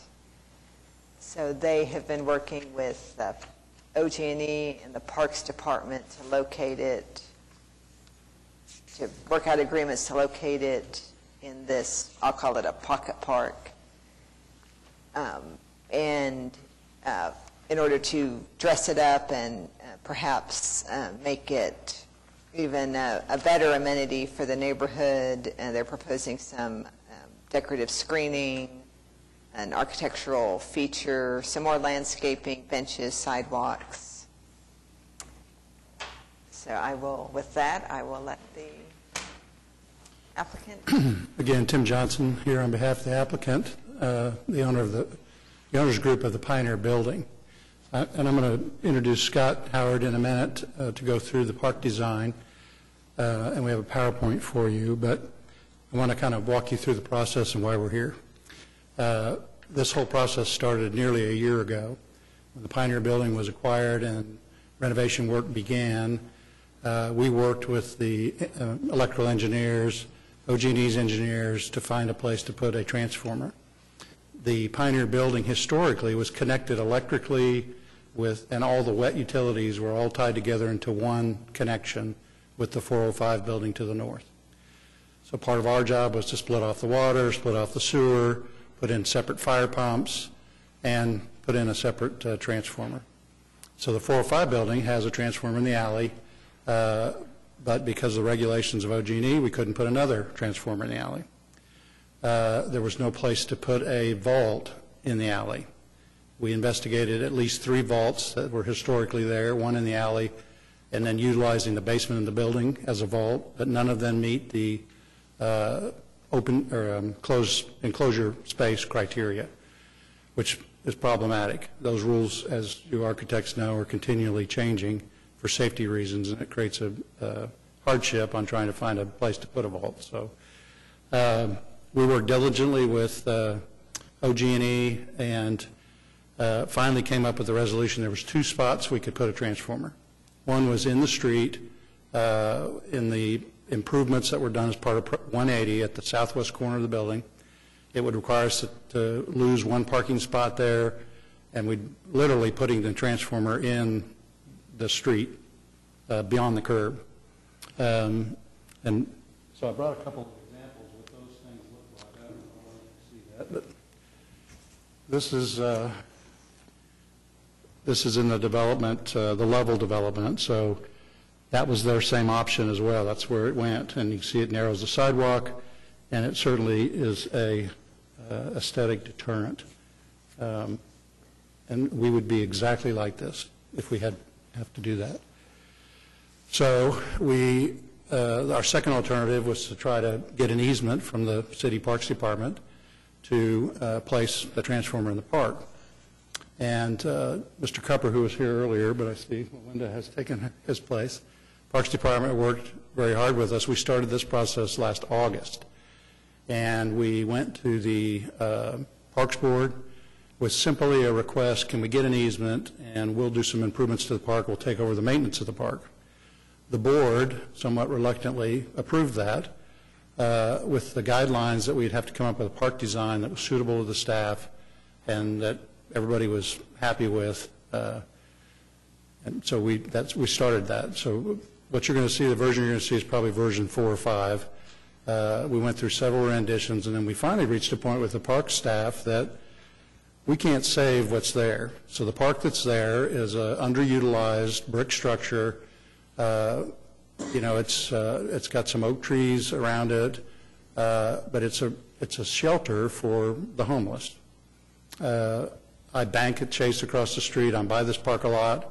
I never see any activity there except for somebody sleeping. And so we thought and agreed with the staff, let's just scrape it and start from scratch. And so what you will see here is an effort that we have made with OG&E to place this transformer in the only location that they will let us do inside the middle of the park. The only alternative they gave us, besides where you see it here today, is up at the very north west side where the iconic piece will be. They wanted it right there, which is the front door coming down Gaylord into downtown. So we opted to design the park the way we have it, and I know when Scott goes through it, it'll describe some of the items that we've done that I think respond to some of the comments that the staff has made. Currently, OG&E has a 100-foot easement through here. Their fiber line runs north and south through the middle of this park, and so their connection to their own fiber line, they have a right to do that. And it's certainly not a first-time precedent. In front of Mr. Ainsworth's office, garage, the Arts District garage, there's a transformer the size that we're doing that's right there in the middle of the grass. And this is not what we wanted to see in front of the Pioneer Building. So we have an opportunity to redo the park to allow for it to be hidden and in such a way that it creates a very iconic entry. We went back to the Parks Board a month ago with this new design, and it was unanimously approved by the Parks Board. And so we're here today to ask your approval. It does look like the decision's already made. We're already going forward, and it's done. But we had to do this amount of work to get the Parks Board and the park staff pleased. So we basically had to design it several times to get to the point that everybody understood what we were doing. So this is not a precedent of designing and then asking, but that's why we're here. Scott. Good morning, Mr. Chair and committee members. My name is Scott Howard. I'm principal with HFSD Landscape Architecture. We're a firm here in Oklahoma City. As you know, our charge was to design a park to accommodate this transformer. As Tim mentioned, we did have several meetings with the park department, and many of the improvements that are proposed were recommended by the Parks Department. As you can see, the transformer is the white square pad in the center. I'll try to do this and talk at the same time to where you can hear me. This is the transformer pad. The transformer is a tall vertical element here, about 5.5 foot tall. The red or the pink line here is kind of the requirements that OG&E requires for their clearances to be able to use and access and work on the transformer. We've located in the center mainly because of, we looked at, where else could we place this and have the green space, I don't want to say look normal, but look appropriate. With the scale, we felt it was best positioned in the center with a beautiful decorative screen that hides it so that nobody walking by will ever know what's in there. They will see this decorative screen that is very attractive. OG&E will have access on the west side with double gates, and I'll go into a little bit more detail of the screen here in a minute, but initially our park, some of the concepts, early concepts, just had a sidewalk connecting to the two existing handicap ramps that connect to the crosswalks at Dean McGee and Gaylord and Broadway. And in talking with Parks, they said, well, can we expand that? And we said, certainly. So we've expanded a 6-foot sidewalk around the screen. We've also added some granite chips in this area. We've got 5 benches. Parks Department asked if we could do some lighting, so we've got some low-level bollard lighting throughout the park. There are several existing street lights that will be maintained around the park edges. So that's really not going to change. And then the other element, this is kind of a gateway into the north side of the downtown area coming north from Broadway. And Parks Department, Park staff thought, well, what about doing something iconic at the north end of that to signify it's a gateway? So we had this iconic feature design right here. It's a 2-foot diameter columnar element. Laura, can you go ahead? We've got some renderings. That's kind of what the iconic element would look like on your screen. And basically, it's the letters of O, K, and C cut out and formed in a circular column. So there's a lot of airspace between them, but you see the letters in the general shape built up with a planter around it. The shape of this planter from the top is actually a coin design that's at the top of the Pioneer Building. So we've tried to pull some of the architectural features of the building down into the park. It would be planted with perennial flowers and ground cover, and then the whole tip of the park island is an evergreen ground cover, mainly, and it's also bermed up to, again, reinforce the significance of this gateway, where it's elevated, it's very prominent, it's about 10 foot tall, so very attractive. So let's go back to the screen itself. Stay right there. This is kind of a section view. If you look at the northwest corner of the slide, that kind of shows where the section cut occurs. And you can see in the middle, the dark element is the transformer itself. The screen, this slide shows 6.5 foot, but as we progressed into the development of the plans, we realized that we could do a concrete curb beneath and get a little bit more height. So we're proposing 7 foot tall, and I believe we have some drawings that refer the updated dimensions. But the diameter of this circle is 32 foot across, and then you can see the 6 foot sidewalk and the green space separating the sidewalk from the curb line. So again, it's from a pedestrian standpoint, it's a very safe atmosphere and environment, pulling all the sidewalk edges in so you're further away from traffic. We do have some decorative pots for seasonal color plantings. And let's go on into the next slide. These are, again, some renderings that kind of show the iconic features there at the, exactly. And then the decorative screen is the element that's a little bit larger. You can see there are 6 what we're proposing are sugar maples, very hardwood tree, very durable tree, will last many, many decades, and they encircle the screen, so really adds some beauty to the park. Go ahead and, again, a little bit lower view. And the intent on the screen was it's kind of a positive negative thing, where we took the letters OKC and plucked them out of the screen, and that's what kind of becomes the architectural iconic feature. The screen will be ACM material. It's aluminum composite material, very flexible to where you can shape it in a curved form. It'll be internally lit with RGB colored LEDs, so it'll be color changing opportunities. So this is going to be a very significant attraction as far as a visual element in this park. And I think we have a nighttime shot too. I do want to point out that the gates right there, they're not shown to have the letters, but the full screen has letters and lighting. So there won't be any blank side that looks like, well, that's a gate. And that's kind of the nighttime shot. And then some of the low maintenance materials. Again, the owner or the developer has agreed to maintain this park in perpetuity. This will be a fescue turf. We are going to slightly berm up the edges, probably no more than a foot in height, but this is the more significant berm around the elevated planter. We also have some drawings that we've got out for pricing right now. The other thing I was going to mention is in the lower right-hand corner, anytime you have project lighting, site lighting, landscape lighting, typically you've got to have an electric meter and a bunch of ugly support boxes on an electrical rack. Well, if we didn't have this screen, it would be standing out in the open. So we're able to place that inside so you won't see an irrigation controller or any other apparatus. It'll all be screened inside of that circular decorative component.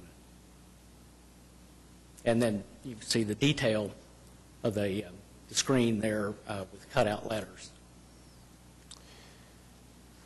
It'll be fully irrigated as well. So it's basically a brand new park. On the construction of the screen, if I'm reading this correctly, there is a panel, a perforated panel on the outside of the wall. Correct. That has the OKC letters.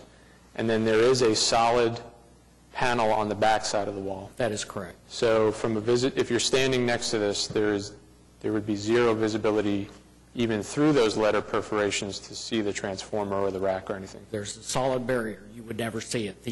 The back panel will be a white color, a very bright white, and then the exterior color of the cutout panel is a bright silver metallic. So in the daytime, it's very attractive, and then at night, the white will help make the lighting pop. Okay. Do we have any additional questions for the applicant? So the landowner or the property owner is maintaining. I'm sorry. Remind me about the maintenance as far as the park is concerned. The developer has agreed to not only fund the development of the park, but to maintain the entire park. That includes the screen as well? Everything in the park. Because I can imagine maybe the white paneling over time, the way the rain would kind of run down the letters, it might not look as good if not maintained. Right. And the column is see-through. The fencing is not see-through, although but the column. But the architectural iconic feature, yes, is. Can you go back to? Well, you can kind of, yeah, there you go. Yeah, it's very translucent. Again, not intended to be overbearing, but something very noticeable at the entrance from the north. Is the perforation, is it actually physically open? There's no kind of, what's the distance between the perforated panel and the 6 inch. 6 inches? And if debris blows in, is there a way that that can be maintained? At the top and bottom of the back side of the panel, there are removable bands. The ACM material only comes in specific widths by 16-foot length, and we intentionally did that not just for access for maintenance to get leaf removal or leaf debris, but also to maintain the LED lighting.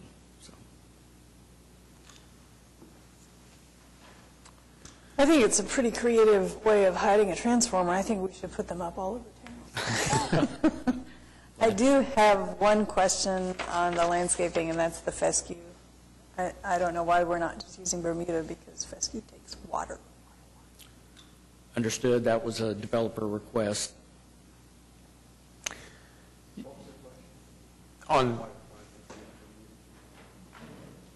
Yeah, I would see that as a maintenance issue too, considering how much traffic there is right here next to it. I would think the Bermuda would hold up a lot better. Scott had originally proposed a Bermuda, but our developer, who also sponsors many islands and other parks in town, he has his own landscape crew that he hires just to maintain his public spaces and around his buildings. He prefers the fescue because it looks so much better, similar to the island in front of Penn Square Mall. That fescue just pops with the seasonal colors. That's what he wants. That's what he wants to achieve here.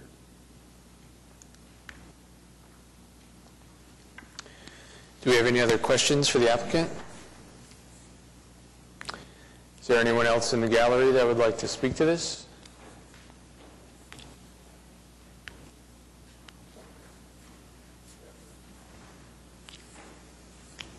Good morning, PDRC. It looks a little different from the last time I was here. My name is Anthony McDermott. I have a business at 415 North Broadway called Tap Architecture, and I live at 100 Blakeney Place in downtown Oklahoma City. I'd like to make some comments this morning that some specific to this project, but some comments I think that need to be addressed ongoing with this whole transformer placement and downtown Oklahoma City. I live at 100 Blakeney, which is a new street next to a public park. I purchased the lots a long time ago and was in the process of building my home, designing and building my home, when OG&E placed 2 massive transformers 5 feet from my property line, from my front door. So there was obviously a breakdown in the approval process. I was not informed that those transformers were going to be there. The Parks Department was not informed that those transformers were going to be there. And so I come to this meeting with a little bit of a poisoned attitude. But I also come to this meeting to sort of advertise the fact that this is not an isolated incident. This is not going to be a one-off issue. This is going to be a recurring problem, because if OG&E refuses to put their transformers in volts in downtown Oklahoma City, we're going to see a population of transformers in downtown Oklahoma City. This particular case is fortunate that there are some options, one of them being across the park in Pioneer Park, the renamed Pioneer Park. I actually like them to call it Tap Architecture Park, because we're like right across the street as well. But this is an issue, and this is an issue that's going to come before you again and again and again if OG&E cannot find another answer to their transformer locations, because this Pioneer, as you know, was a part of the 405 building, the AT&T complex. But there are going to be other redevelopments downtown, and there are going to be other requests for transformers, and there aren't always going to be parks across the street to place those transformers. So you will be faced with this problem in an ongoing way. Okay, that's my first comment. My second comment is, I was not given notice of OG&E's intention to put transformers 5 feet in front of my house. and I was not informed of the intention to put this transformer across the street from my business. So something has to change there in the way of notification. It's just not right. So I question the process, and I question this ongoing placement of transformers above ground. For Parks, I think this is a Faustian bargain, right? We all know that Parks is underfunded. We know that they can't afford to maintain all the parks that they have. The park in my neighborhood is maintained by the Homeowners Association. I think it's great that these guys will maintain this park, but it is a bargain. It's a Faustian bargain, okay? Parks can't afford to maintain it. Someone comes along and says that they will maintain it, but we need to put a transformer on it. Well, would Parks prefer that they maintained it and redesigned it without the transformer on it? Yes, I'm pretty sure that from the conversation I've heard that took place, yes, they would love for someone to volunteer to take care of this park and redesign it, but the transformer was just part of the deal. Okay, so one of the things that hasn't been mentioned about this design is that you can see down onto this transformer from all the surrounding buildings. So from the Pioneer building, which these developers are developing, from the 405, which as yet does not have a new owner, and from my building, Chase is kind of a low-rise building, but there will be high-rise buildings across the street in development. So if you're above the ground, you're going to be able to see this transformer, this circle with a transformer in it. That's just one observation. Another observation is from the street, from cars in the street, and certainly from pedestrians adjacent to this screen wall, you cannot see around it. You cannot see through it. You cannot see around it. And I'm just not sure that that's going to be a very comfortable sidewalk when you're rounding when you're rounding the screen, and you're not going to stop homeless people populating this park. It's just going to happen. It's just an issue, and there are nice benches here, and the homeless are going to sleep there, and so I don't. It's a traffic island, is what it is, and it's a difficult design to manage. I would say that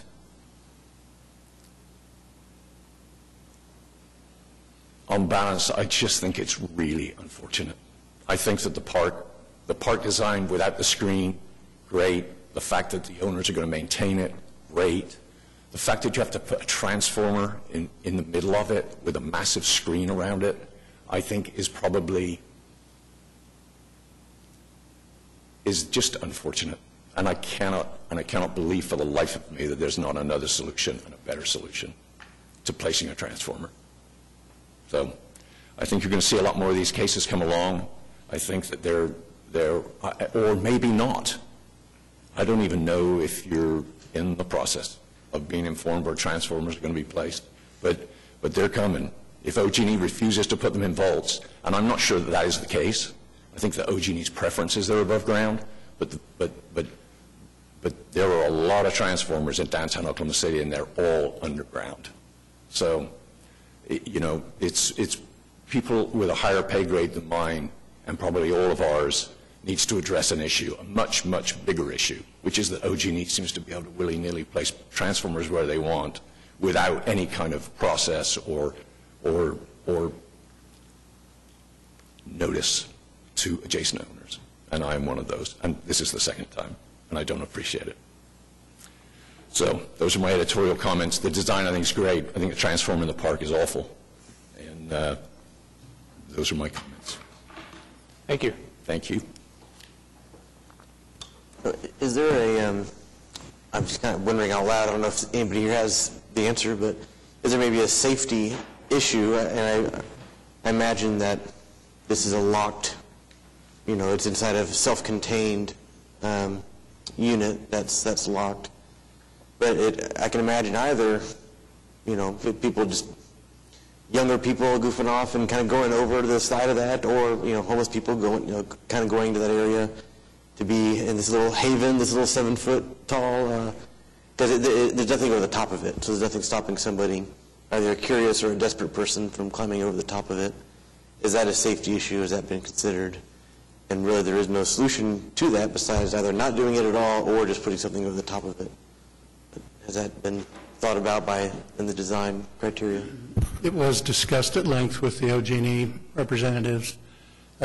Just like any other transformer on the street that you can walk up to and put your hand on, this will have the same safety, built-in safety measures. So, somebody'd have to be trying to pry it open, to do damage to it. It is gated and locked. It'll have an OG&E lock on it, so OG&E will have the access. But OG&E felt comfortable that they were fine with it, with this behind the screen. They actually did come to the Parks Board, and they were hit with a lot of questions. So they're supportive of it. I think to Nathaniel's question is more to the design of the screen itself. And given those perforations, was there any consideration about people being able to scale that?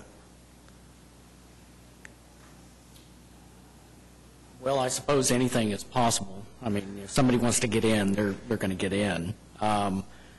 We tried to detail the lettering as vandal-proof as we could. That's why it has the appearance of kind of the stencil look, because with an O, you've got that internal letter. You've got to support it somehow. But, yeah, I'm sure somebody, if they want to get in there, they can get in there. If we need to add some like a step ladder to get out, if there's an issue concerning, safety, if you get stuck, I'm sure we could provide that. But I think it's a very maintainable screen and obviously decorative. So I don't know if I fully answered that. Yep. Actually, I hadn't thought of that until you said that. Now I'm more scared. So there's a way to get, now that you point that out, there's a way to get in, but there's not a way to get out, so I can...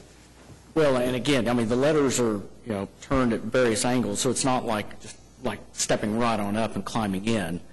And they're only about this wide, so as far as the letters. So I think it would be a challenge to get in, but again, if somebody wants to climb a fence, they can climb a fence. But most fences, the way that you get over is the same way you get back. And then in this case, if they got in it, there's no way to actually to scale back out of it. I don't know. I guess it depends on how tall they are. If you climb a 6-foot wrought iron fence that has pickets on it, well, you may get over it, but you may get caught on it too.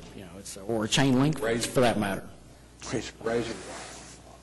Broken bottles glued to the top of it.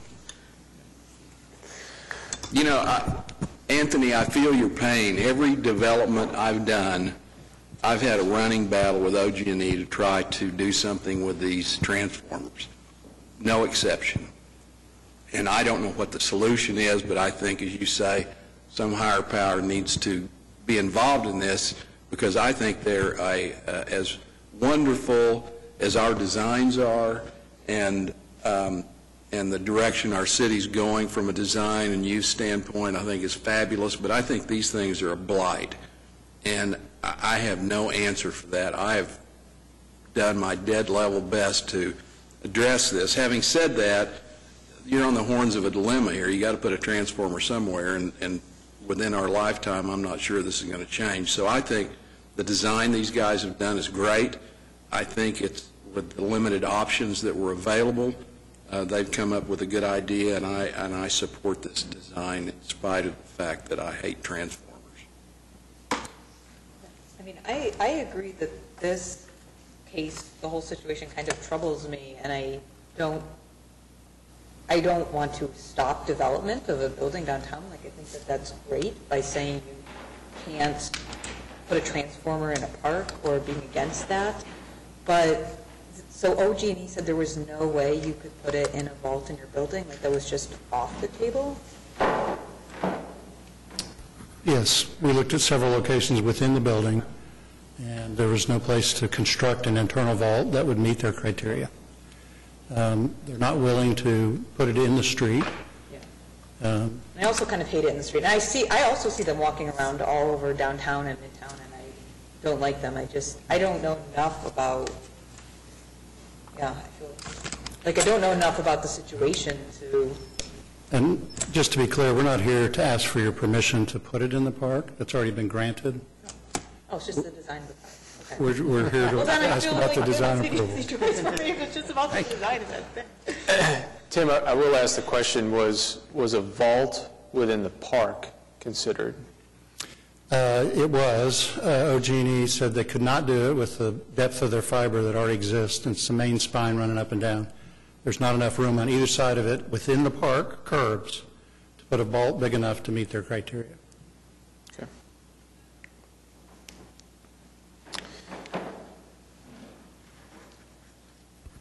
I just have one final comment, which is I do not trust OG&E as far as I could throw. This is the easy solution for OG&E. And it is all over downtown. So with my hand on my heart, I would prefer to see the transformer in the street and the park slick.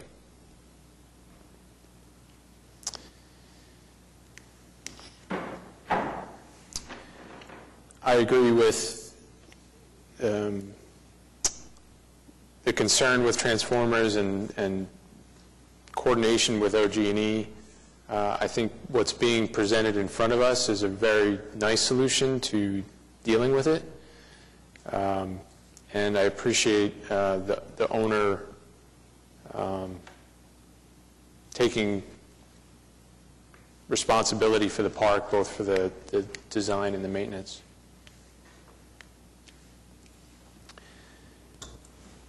I agree with that also, and I feel like we're getting close to saying, well, OG&E is going to do it to us again.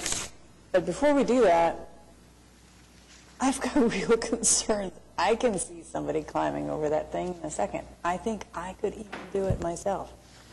And I think that maybe we should relook at that outside to make sure that, I mean, that would be easier to climb than a chain link fence, I think. Especially if the openings are that big, which is what a chain link fence is. And anyone except me climb a chain link fence.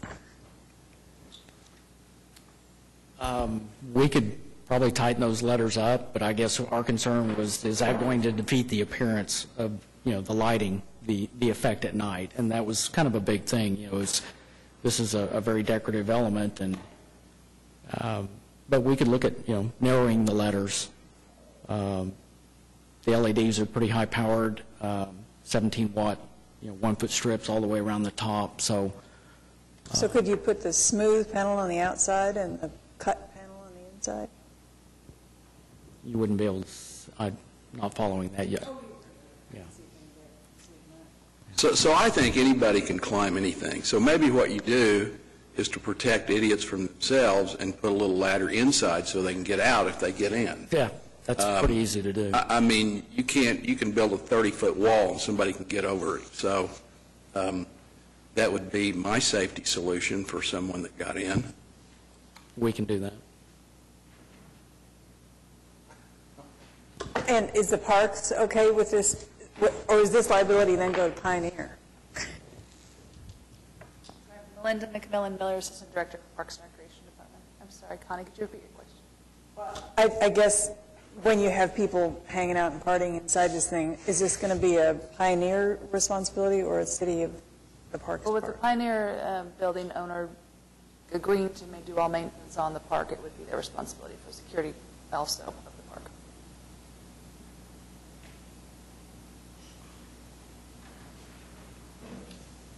Add to that real quick is the Parks Department has a standard agreement they enter into when whenever a private individual maintains a public park. It includes a language for security, maintenance, et cetera. And we've worked all that out, and it's standing by to go to council. It has to be accepted by the council. We can't go to council without your approval.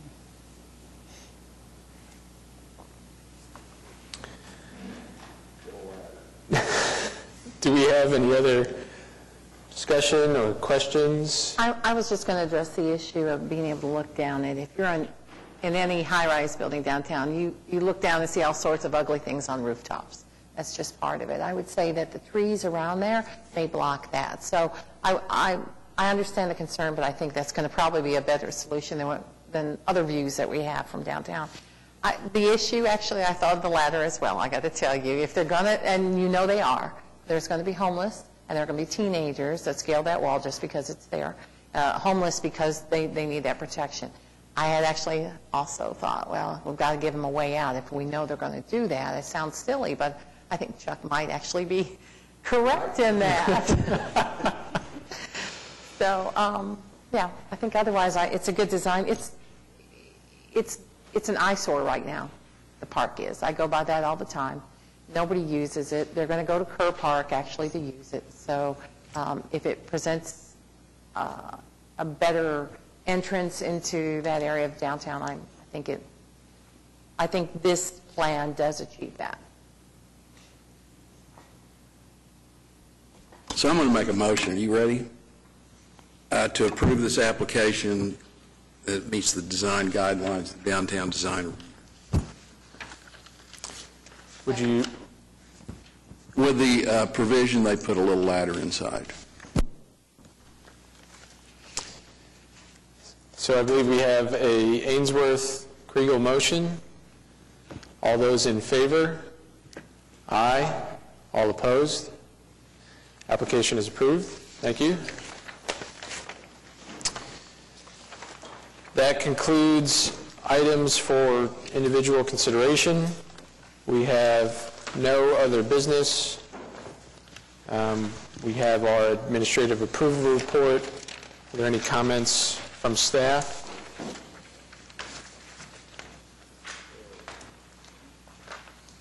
The only comment is we do have a meeting next month. Okay. We have several cases, and you've probably seen articles in the paper, so we've got some big projects coming in. Okay, looking forward to it. Any comments from the committee? Okay, well, our next meeting will be Thursday, May 17th, 2018. New applications were to be submitted to staff by 4 p.m. on Tuesday, April 17th, and revisions and information on continued projects submitted April 24th, 2018. Thank you, everyone. Meeting is adjourned.